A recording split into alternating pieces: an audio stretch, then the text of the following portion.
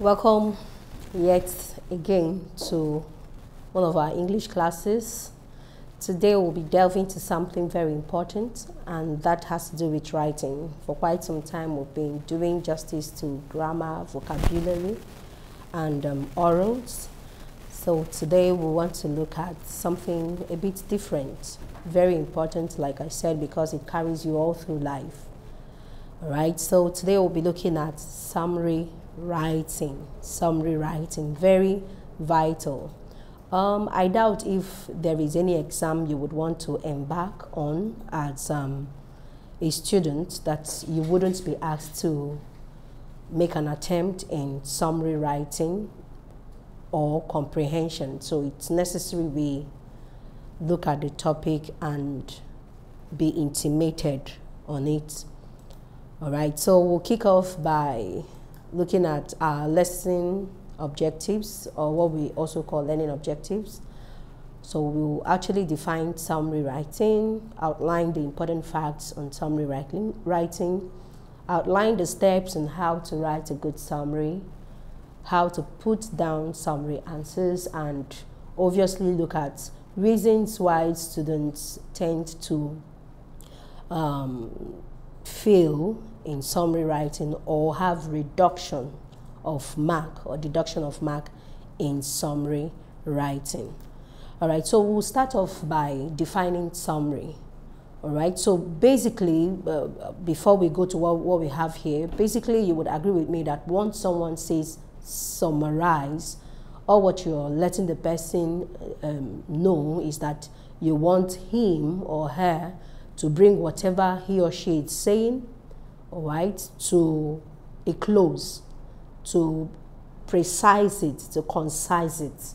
That's basically what summary entails, bringing something to a nutshell. Permit me to use that word, bringing it to a nutshell. That means you're bringing whatever thing you have, how cumbersome, how verbose it may be, you want to bring it to concisement. You want to make it shorter than it was. All right, so when we talk about summary, literally, we are referring to bringing something that seems big to become small, making something big to be small. So now we want to look at summary in respect to writing now. And we say that summary involves writing down a brief and concise account of a long passage. That's the formal definition of summary. It involves writing down a brief and concise account of a long passage. So obviously, in an exam condition, a passage will be given to you with a particular title, be it subtitles or a general title, and you'll be left to read it and be able to summarize depending on the nature you are asked to summarize your work. Sometimes you could be asked to do a sentence summary, all right, where you are asked to write in 2 sentences, in 3 sentences, or in 4 sentences. And remember, once you are asked to write in sentences, remember that once you observe a full stop, you have made a sentence. All right, so when you are asked to write in 2 sentences or 3 sentences, know it that these sentences will come one after the other. They will not be on the same line. But there is yet another type of summary approach where you will be asked to do continuous writing summary. In that type of summary writing, you write in sentences, no doubt, in a mixture of varying sentence types, but it has to be continuous. When we talk about continuous writing, it will obviously come in the nature of the passage given to you, but this time around, you have to bring out the key words needed, leaving aside irrelevant things from the passage and hitting on the relevant things you've been asked to summarize on. So we have the continuous writing summary and we have the sentence writing summary.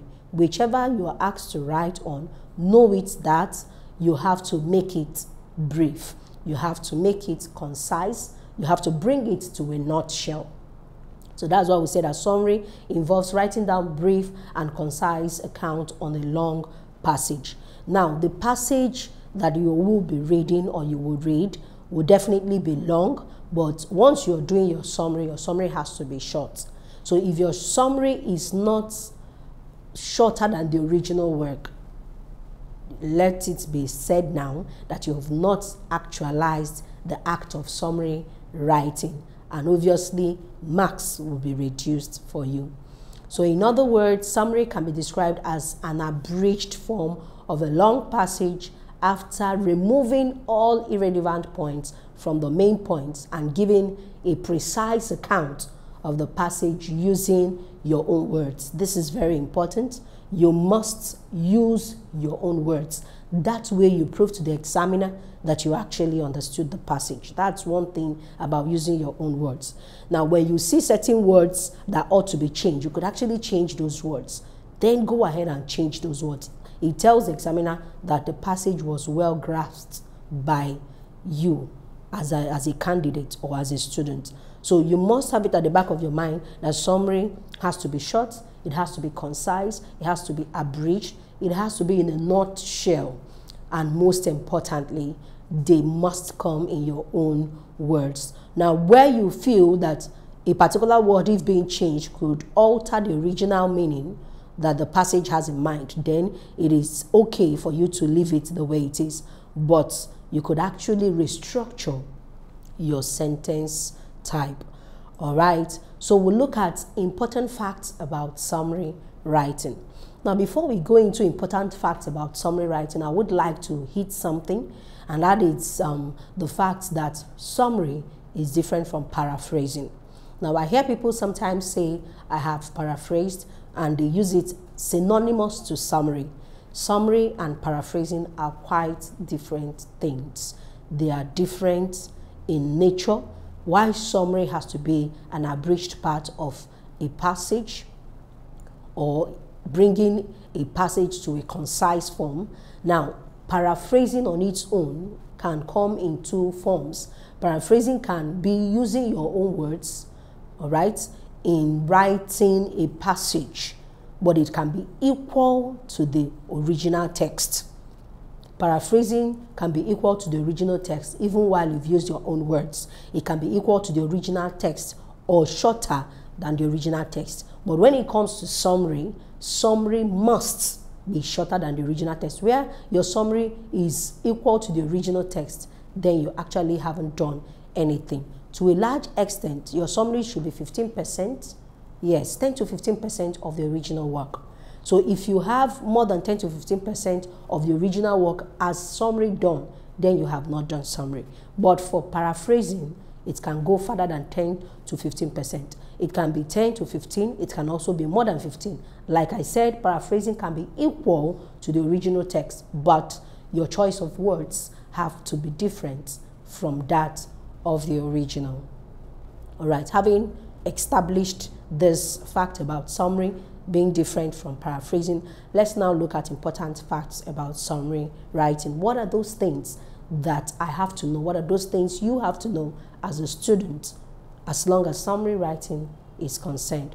Now, the first point of call is brevity. When we talk about brevity, we talk about the shortness of a work of art. You have to be as brief as possible. You don't need to show your skill in writing when it comes to summary writing. You want to show your skill in writing, you want to show how much words you are loaded with, then do justice to that when you are exposed to compositions, letter writing. But as long as summary writing is concerned, you have to be brief. That's why we have the word brevity. You have to be brief in your writing, brief in your choice of words, brief in your language use. Now, it is out of place for you to have a highfalutin word in a passage and you also use a more highfalutin word just to tell the examiner that you understood what the writer has in mind. But it is expected of you, as the name suggests, summary, to bring to a nutshell, to reduce whatever highfalutin words you have in the passage. So you have to use clear language, you have to use clear words, words that will explain to another person what you have read from the original. Now, there is something I want to point out to let you know how important it is for you to use normal language use. Now, you went for a program and you're back from that program. Somebody spoke on a particular topic and here you are in the midst of people and you are asked to summarize what you have learned. Imagine using highfalutin words. By highfalutin words, I mean using words that would take your listeners hard. It would take them so much time to understand what you're saying. If you have read some works of certain writers, you agree with me that you must have a dictionary by your side while reading their works. Now, that is not what is expected of you when you're doing your summary writing. You're expected to use words at its barest minimum. So using words that at its barest minimum means using words that can be easily understood by anybody. So brevity, this demands that students must be brief and concise in their answers. You just have to be brief and concise, straight to the point. You don't need to pick words here and there just to make your work cumbersome. No, just be brief and be concise. So there is no room for the use of highfalutin. Highfalutin words are verbose words. They are what we'll call ambiguous words. When somebody says that something is ambiguous, it's complex. It's hard to understand. So there is no room for use of highfalutin words. Please, you have your vocabularies, high-sounding words, keep them by the side. That's not the time to use it, not when you're writing your summary. All right, so there is no room for the use of highfalutin language or any extra information aside from the main points. Please do not bring in your own idea. You have read a passage on maybe robots, and you find out that at the verge of reading the passage, there were informations that you are aware of that were not mentioned. All right, some information that you know about robots that were not mentioned in the passage, and you are asked a question relating to that. You feel you want to show how much you are, exposed, all right, to robots and how they function, and you choose to put in your own idea other than the idea that is in the passage. Trust me, you will be penalized. So please restrict your knowledge on the information given to you in the passage. Peradventure, you are asked as part of the question to give your own opinion. That way you can bring in your opinion. But where your opinion is not sought for, please do well not to give yours. All right, the next point is relevance. Your summary must have relevance. This calls for a student's answers to be relevant to the points mentioned in the passage. So please you're not expected to give any fact or point not mentioned. I think I've also explained it while talking about brevity. So do not give points that are not mentioned in the passage. However important it is, however important you think that fact is or that point is, please do not bring it in. It's just like writing your letter, and you are asked to write on a particular topic. To an extent, you decided to deviate a little just to bring in something that was not asked. That's how people fail in an exam. So once you are writing your summary, have it at the back of your mind that summary demands you given information as given to you, except where you are asked to give an extra information. So as long as you are not asked by the examiner, there shouldn't be reason for you to include your view about a particular thing or what you think you know about it. Now we look at proper coverage of the passage. Proper coverage of the passage. This entails that students must read and understand every aspect of the passage. There should be proper coverage. Do not go in for an exam on summary writing and you decide to just pick the answers without having proper coverage. You have to read the passage in total. You have to read the passage holistically, get your information about the passage, and identify key things that will be expected of you. That way, you will be able to approach the questions very well. So this calls for proper understanding of the passage, since the passage is unlikely to lend itself to them. Yet, there are some passages that you will look at a glance if it has a title. With a title, you could depict or you could tell to a large extent what that passage is. But where the passage is unlikely to expose itself to you, then you have to read everything. And that is why when we'll be looking at one of the outlines, the lesson objectives, you will come to a point where we will see the way to approach summary writing. And step-by-step approach to summary writing. So if you have a passage before you, the onus is on you. If you really wish to have your full mark on summary writing, the onus is on you to go through the passage, if possible 3 times, before you engage yourself in answering the questions. So you have to read the passage properly, assimilate the passage, get yourself abreast with the topic and what the topic is all about before you start answering. Then finally, we have clarity. We have clarity. It says this means that students are expected to put down their answers clearly. If you do not put your answers down clearly, you will obviously be losing out. So these are important facts you have to know. You have to be brief in your summary writing. You need to have a relevance. That means you have to put what it's given. Do not give what it's not given. Your answers to summary questions have to be relevant to the topic given. Do not give in answers as chosen, but give the answers by the questions asked, and restrictions given should be respected. Then there should be proper coverage. Do well to read the passage and in its entirety and understand what the passage is all about. Then finally, you have to be clear enough in your answers, clear in words, clear in spelling, clear in grammar, clear in your use of tenses. This will always go a long way to give you your full mark. Now let's look at the next outline. It says steps on how to write a good summary. I need us to pay attention. Steps on how to write a good summary. Now, before I go through what I have, I would like to say that we must never be in a hurry when attempting summary questions. Now, when you've been exposed to your paper 1, where you have comprehension, letter writing, and summary writing, you know the particular question that you will approach, and you will feel relaxed while doing it. It is important that you approach that very question first. Now, having letter writing, comprehension, and summary, if you know that comprehension is usually easy for you, go ahead and do it. Finish it as fast as possible. Then go to the next question that you're conversant with. If it's letter writing, fine.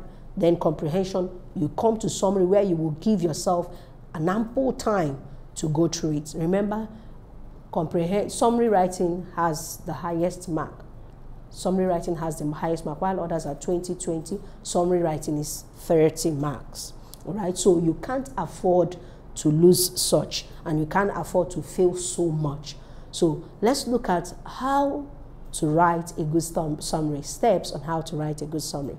Now, writing a good summary entails that you read the passage very well so as to have an in-depth understanding of it before attempting to put down your answers. Very important. Oh, I'm good at answering summary questions. Remember, it's different from when you are in school and when you are in an external exam condition. So many factors could weigh you down at that point. So do not think it's one of those summary passages your teacher gives you in school where the atmosphere is friendly. This could be a different passage altogether. So don't approach it just anyhow. You're expected to have an in-depth understanding. If you read it once, there are people, depending on their skill, there are people who could go through it once and they already have the general information they need. And there are people, abilities differ. There are people who would have to read 2-3 times before they could get it. Now, sometimes I tell my students, first point of call, read it in a hurry. When you read it in a hurry, go to the question, run through the questions, go back to read it. At the point of reading the second time, get hold of your pencil, because you obviously wouldn't use a pen so that you won't be tagged to have tried to engage in exam malpractice. Get hold of your pencil, begin to underline keywords or key things. Possible questions you still have in your memory as you have read, begin to underline them so that when you finally come back to answer the questions properly, you have leeway on how to tackle the questions. So let's look at what we have here. Now, the following should be put into cognizance. You want to perfect in your summary writing, you want to write a good summary, then these are things we must put into consideration. Now, first says, read the passage very quickly to know the subject matter of the passage. Read it very quickly. You know, when you're reading a novel in a hurry, read it that way. Read it very quickly just to know the subject matter. Whichever way you read it, you will definitely know what that message, the passage is all about. Is it talking about contemporary issues? Is it discussing the use of gadgets? Is it about Christianity? Is it about colonization? There should be something that you will know why, when reading it in a hurry, the subject matter must be got. That way, you know what, you have an inkling on where the passage is heading to. Now, after reading it in a hurry, what's the second thing? After the first reading, a second reading should be done so as to intimate oneself with the subject matter of the passage. Remember, in the first reading, you've gotten what the subject matter is. Is it colonization? I've gotten the subject matter. That is what it is. Is it on hatred? Is it on transgender? Is it on gender differences, gender inequality? You've gotten what the subject matter is. That was just what you did while reading the first time. But this second time, you want to abreast yourself with the subject matter. Oh, the topic or the subject matter is on gender inequality. Let me look at it now. Don't believe that gender inequality has to be the aspect of the male gender being against the female gender. What if the write-up is about female gender being superior to the male gender, looking at it from that angle? So you don't quickly conclude because you feel you have an inkling of what the subject matter is all about. So your second reading, it will be done with rapt attention, all right? Exposing you to the real issues dealt on in respect to the subject matter. So that was why I would say the second reading should be done so as to intimate you, sorry for this, to intimate you with the subject matter of the passage. Now, what's the third thing we have to do? Proceed to reading the questions, as this will provide an insight to what you will now focus your attention on when you are reading the third time.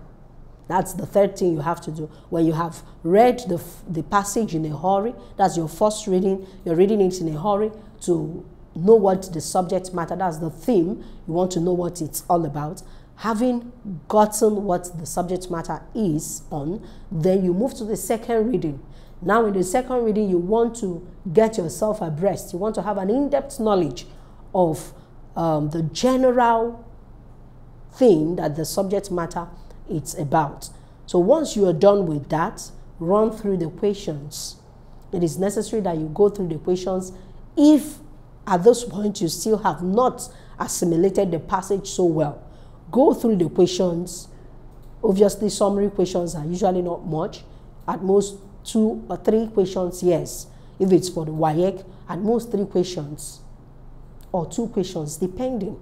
So sometimes you have just 1 question. So you go through the question, know what the question is about or questions are on, then come back for your third reading. While doing the third reading, you're expected to, a large extent, identify answers to certain questions that you have been asked. So proceed to reading these questions, as this will provide an insight to what you will focus your attention on when you are reading the third time. Then reread the passage for the third time, and you can underline or note where the needed information for answering your questions are. That's just it. Underline. Use your pencil to underline. As you're reading, you begin to underline. You will see key things, because in reading your questions, look out for keywords in your questions.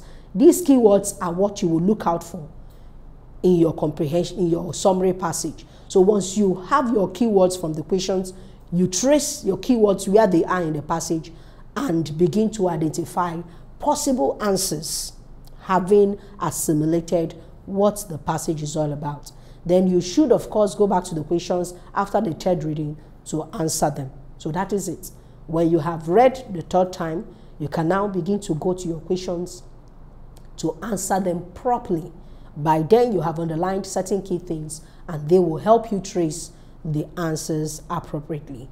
Please, the essence of reading the whole passage is for you to know that there is always a possibility for answers to be where they are. You could see a particular thing that looks like an answer, but basically may not be the answer. So you have to read the whole passage.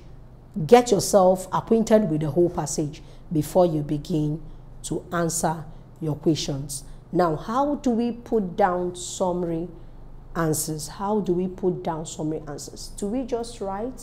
When I started earlier, I made mention of something. I told us that there are certain summary questions that would come as continuous writing. Questions, yes, that will come as continuous writing, and in answering them, you answer them as continuous writing. By continuous writing, I mean writing them in the way the passage is. But at this point, it has to be shorter while addressing the very question that you have been asked. Again, I said that there are summary answers that you approach by writing in sentences. They say in 5 sentences, what are the varying points given for problem in Nigeria? Then you begin to write in sentences. But where you are not asked to write in a sentence, you are asked to summarize the problems faced by Nigerian youths. That's continuous writing. All right. Remember, in continuous writing, you apply your sentence types. You could use your simple sentence, mix up with complex, with compound complex, and with compound sentence. But in sentence writing summary, you only write in sentences, simple sentences basically, or somehow the complex sentence or the compound complex. But hardly would you use, the compound sentence, hardly would you use the compound complex in answering your summary questions. But if it's for continuous writing summary questions, then all of the sentence types could be applied. All right, so let's look at how to put down summary answers. The first point of call is that we must write in sentences. Your summary has to be written in sentences because sentences express thoughts. So if you write in phrases, it wouldn't make sense. So for our WAEC basis, you have to write in sentences. Summary answers should be written in sentences. When the student writes in preamble to his answers, the preamble should flow into the sentence. Preamble is like an introduction. All right, that's an introduction. You have been asked to write 5 sentences on the issues bothering Nigerian youths. Now, the preamble to giving these 5 sentences would be: the problems bothering Nigerian youths are. That was why I would say that the preamble should flow into the sentence. So once you've written the problems bothering Nigerian youths are, that means lack of infrastructure. These are problems bothering Nigerian youth. Problems bothering Nigerian youth are: 1, lack of infrastructure. That's number 1. Number 2, inability for government to provide skills for them to learn. That's another problem. So you see that once you read the preamble, it flows into each of the answers. But you choose not to write in sentences using preamble to flow in. You could start off with your preamble and run with it. You write in sentences: one of the problems that bother Nigerian youth is lack of infrastructure. Another problem is lack of manpower to do work. These are things you would write. So it depends on the choice, either to use the preamble. But if you're not good at using preamble and making sure that your preamble will flow into the sentences, then it's good you write your answers in full sentences, not using your preamble, like the second example I gave. Now, what's the second way is that your answers, how to put down your summary answers, your answers has to be short, it has to be concise. Please, your answer has to be short and concise. On no account should you make your answers lengthier than necessary. It shouldn't be too long, because looking at what summary is, remember we said that summary has to do with bringing a passage to its barest minimum. All right, making it short, making it brief. So at the point of giving your answers have to be brief as well. So summary answers should be short and concise. He says we should avoid inclusion of materials that are irrelevant. Extra work, it's not needed. We don't need extra work. We don't need extra information. Limit your answers to what you have been given, and when you do so, you will obviously make it short. It's when we feel we want to begin to express ourselves, that is when we have too much to write. Remember, always have it at the back of your mind. Summary has to be do with something short, in a nutshell. So if something has to be in a nutshell, I must do well not to include extraneous materials. All right, point number 3 says use your own words. Please do well to use your own words. Reason you should study your vocabulary. I would advise you learn new words every day, and lighter words you use for heavier words. Okay, so when you use your own words, you tell the examiner one thing, that you understood the passage and you're able to answer appropriately. So using your own words will help a long way to gain you the needed marks. All right, it says in writing down your answers, make use of your own words and expressions as much as possible. All right, that was why I said at the initial time that where you know if you tamper with a particular word, the original meaning will not be passed across, then you could actually retain that word. But where you can change, then you must change. That way you are giving a right impression to the examiner about yourself. You are not expected to engage in mindless lifting of words and expression, lifting of words that are not necessary. You keep lifting verbatim. You give everything the way the examiner has written it. It is not appropriate. Finally, use good grammar. All right? Use good grammar. Use your concord appropriately. Where you're supposed to use is. Make use of the right tenses. Don't use present when it's meant to be past. Don't use present continuous when it's meant to be past continuous. Then your expressions must be appropriate. So make sure your answers are devoid of grammatical and expression errors. You would also lose mark when mistakes are found. Yes, when mistakes are found, that results to loss of marks. Then let's look at causes of loss of marks in summary writing. Loss of marks. Obviously, if you keep to the rules that guide summary writing, I don't see any reason why you should lose marks. But that notwithstanding, let's look at the possible things that could make us lose marks in summary writing. I told us 30 marks, it's not a plaything. At least if one is getting 28, you have done justice well enough. All right, so let's look at mindless lifting of a passage is one cause of loss of mark in summary writing. You just copy everything. That's mindless. You don't mind. You just, a question is asked, the answer is there. You know this is the answer, but nothing stops you from, understanding the answer and choosing your words to write the answer, but you decide to take the answers the way they are in the passage. That is what we refer to mindless lifting. When they said that she wrote verbatim, you are writing an exam and if somebody wants to copy from you, the person copies exact thing. That's what we refer to as verbatim. So when you're doing your summary writing, you are not expected to copy verbatim. You are expected to give answers in your own words. All right, so using the exact words and expression of the writer, it's referred to as mindless lifting. The exact words of the writer or expressions, everything written as it is, you pen it down that way. All right, next we have absence of conciseness and relevance are rigidly demanded in summary. All right, so inclusion of irrelevant or extraneous and unnecessary material in every scoring answer will attract penalty of deduction of 1 mark. All right, so when there is no conciseness, when there is no relevance, then you are at risk of losing 1 mark. So you have to be concise. Remember we said conciseness has to do with what? Being short. Relevance, it has to be what was given.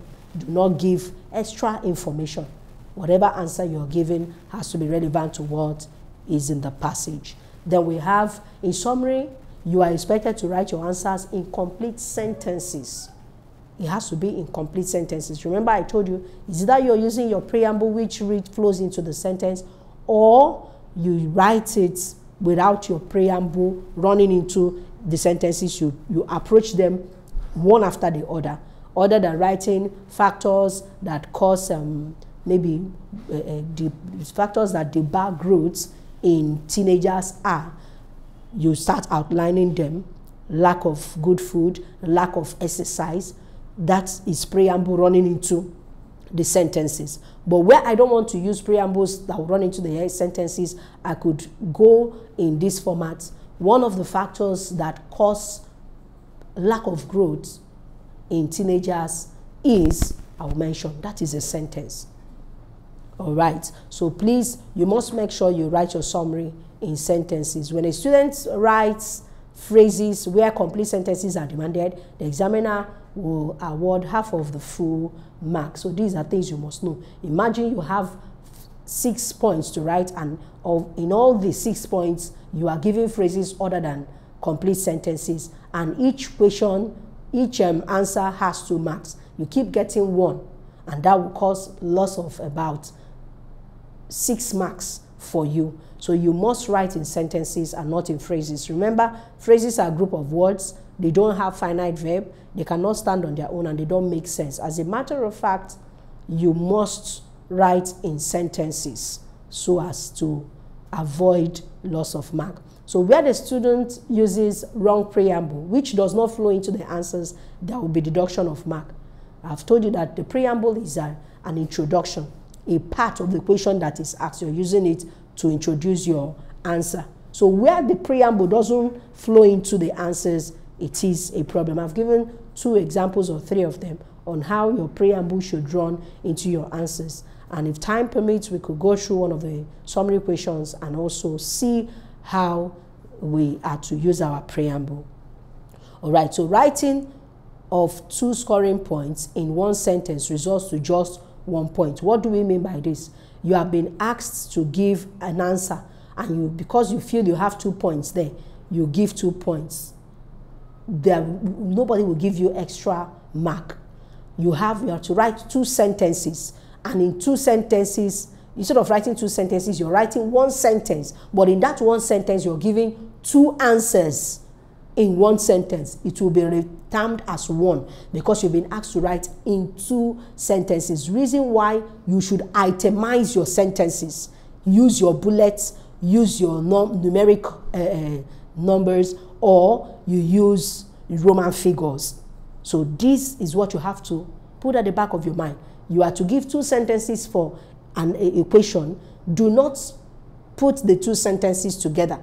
Sentence 1, you give the answer. Sentence 2, you give the answer. Then finally, grammatical and expression error results to a loss of mark. Results to a loss of mark. Pardon the S there.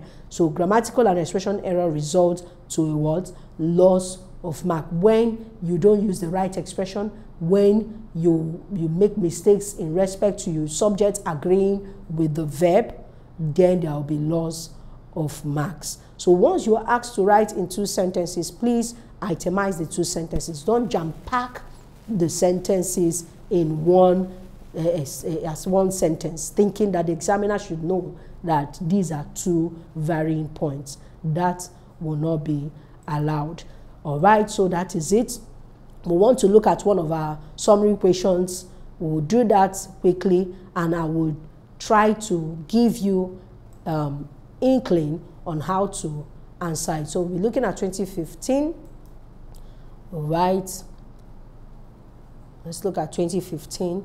We'll quickly read the passage maybe we read the passage once, know what the passage, the subject matter of the passage, then look at the question, and we will now give a preamble and possibly one point on that. So it says, every normal human being would want to put his or her feet up once in a while and relax. But obviously, one cannot relax all the time.